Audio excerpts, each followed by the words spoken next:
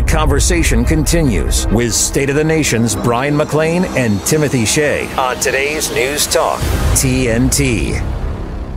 Now, amazingly, or maybe just right on cue where one would expect it, during the House Oversight hearing on July 13th in the wake of the Trump assassination attempt, Representative Gerry Connolly, a Democrat from Virginia, used his entire 5 minutes of questioning former Secret Service Director Cheatle to try and, it appears to try and force her to answer a very low-level question about firearms in a very certain way. Let's watch him attempt to get her to say Americans shouldn't have access to not just AR-15s, but to semi-automatic weapons in general. Let's take a look. I think the job of the Secret Service is difficult on every day, and we need to make sure that we are mitigating all threats, whether that be weapons, isn't my question. personnel. That is not my question, and now I think you're evading the answer, which is not a hard one. I am sorry that you feel that way, sir. How else could I feel, Director Cheatle, when you're clearly avoiding a direct answer to a very simple declarative question? We almost lost a presidential candidate the other day. A 20-year-old had access to his father's AR-15 and got on top of a roof within 500 yards or feet of the podium.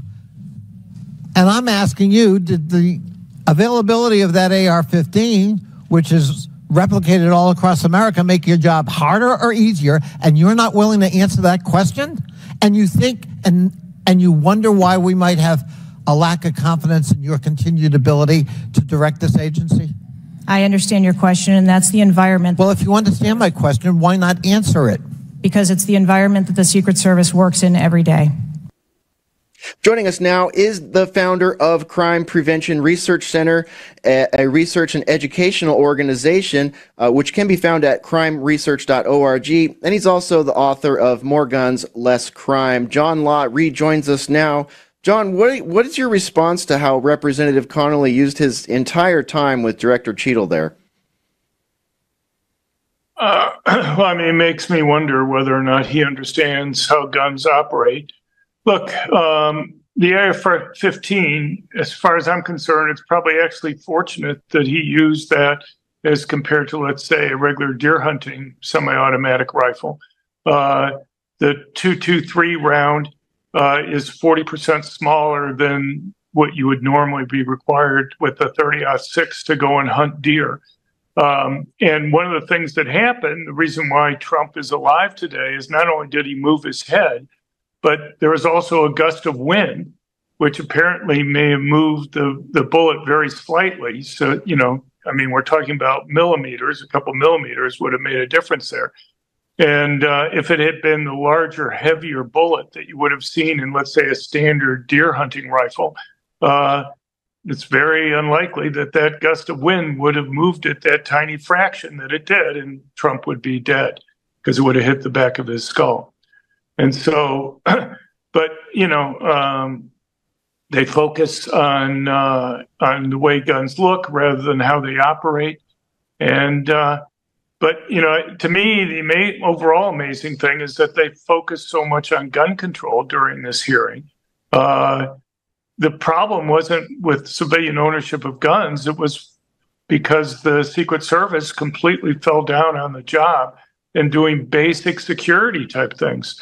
It didn't secure that building there. It didn't meet with the local police beforehand to go and coordinate things.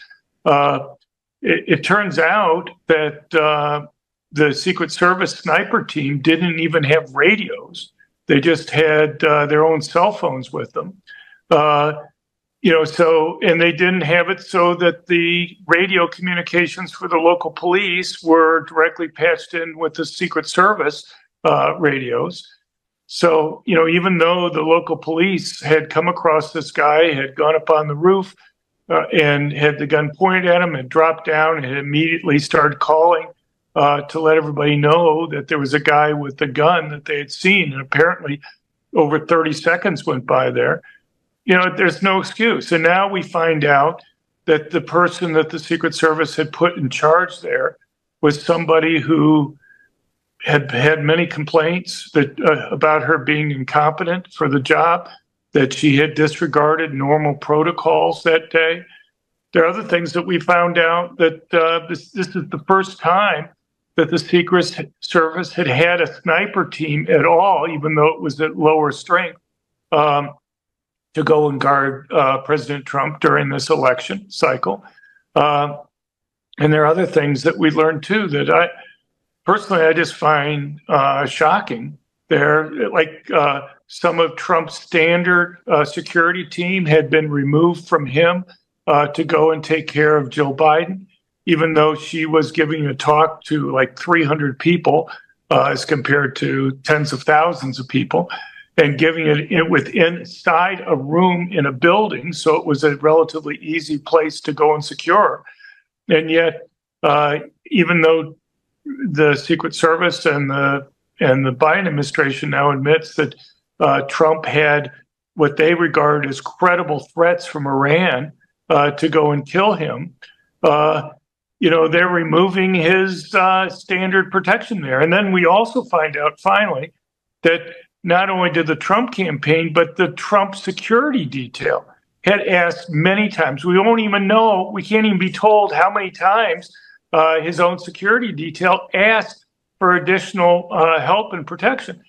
But, the thing is, that's not the way the Biden administration has treated Trump. They repeatedly denied requests from Robert F. Kennedy Jr. For protection, even though he had many threats, even though, he was up around 15 percentage points or so in the polls. And, it was clearly for purely political reasons in both of those cases, how they were being treated. In Robert F. Kennedy's case, the reason why they were doing it appears to be to make Kennedy have to spend what limited resources he had on hiring his own private security detail. And Kennedy had people that broke into his house during the campaign. And it was only after Trump being shot that the Biden administration reversed its previous multiple decisions and gave some protection to Kennedy. So, yes, there's at least 5 times that they denied Robert Kennedy Jr. Secret Service protection. And unbelievably, the female Secret Service agent that couldn't even reholster her weapon in Butler, Pennsylvania, was seen yesterday on the tarmac as part of Vice Presidential nominee J.D. Vance's security detail. It's just unconscionable. Democrats always beclown themselves whenever they speak about guns, whether they're misidentifying them as AR-47s or AK-15s, whether they're calling them fully semi-automatics, whether they're saying AR stands for automatic rifle. Tim Walz even referred to them as a weapon of war. And I know a lot of guys that have been to war, and every single one of them laughs at the idea of taking an AR-15 onto the battlefield. It all comes down, though, to education. Democrats know they don't have to be accurate because so few Americans actually have a working knowledge and understanding of the different types of weapons, different types of rounds that go with each, the capacity of each, both in terms of ballistics and magazine capacity. In my New York State here, we outlaw guns based on pieces of plastic. You can have a pistol grip and a collapsible stock, but you can't also have a hand grip, a forward hand grip. It's absurd, but knowledge is the answer to all of this. And you're involved with some great educational efforts. Why don't you tell us what you're doing to get the American public more knowledgeable about guns and how they protect us? Well, I mean, there's so many issues that you bring up there. Since you mentioned Governor Walz, I'll just mention the guy says he's a hunter. Apparently he has been a hunter. You would think that he would have some basic knowledge about these guns.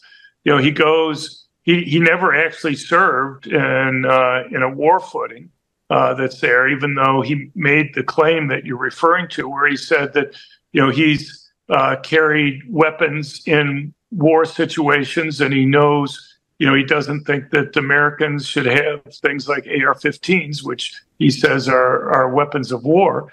And as you say, there's no military around the world that owns this type of AR-15 the civilians own here in the United States. These are semi-automatic guns. The types of rifles that are owned by militaries around the world have capabilities of firing multiple rounds with one pull of the trigger that's there, either a burst or fully automatic modes that are there. That's not the type of gun that Americans have. These are not, AR-15s are semi-automatic rifles. As I was saying before, they're functionally identical to any semi-automatic hunting rifle, a small caliber one at that, firing the same bullets with the same rapidity, doing the same damage. And yet, the media doesn't seem to call them out on these types of false statements. As far as what we do, we look at crime generally, but we do a lot on gun control issues. And, we put out research on our website at crimeresearch.org. We go through these things. We go through the statements that different politicians and others have made.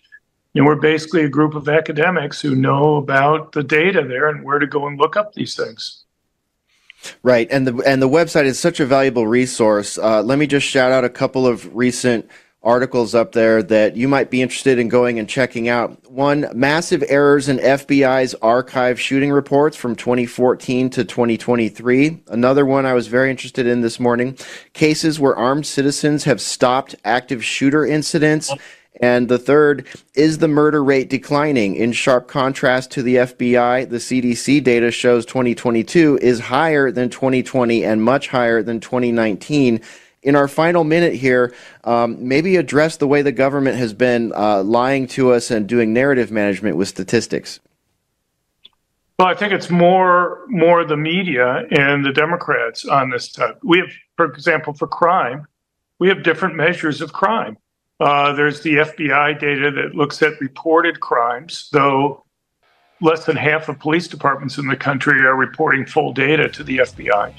And we have something called the National Crime Victimization Survey from the Bureau of Justice Statistics, which surveys 240,000 people a year, which gets a measure of total crime. And what you find in 2022, for example, while the FBI's measure of reported crime showed a 2% drop in violent crime, the National Crime Victimization data showed a 42% increase in total crime. And you would just think, most people, would you rather look at just crimes reported to police, or would you rather look at total crimes reported and unreported? It doesn't seem like a very difficult question to go and ask. Yes, but sir. Yet the media picks what data to go and look at based upon what, I think, unfortunately, what conclusion. Sir, we got to cut it right there, John. I'm very sorry to cut you off, but we're out of time here. Thank you so much for joining us. Definitely go to Crime.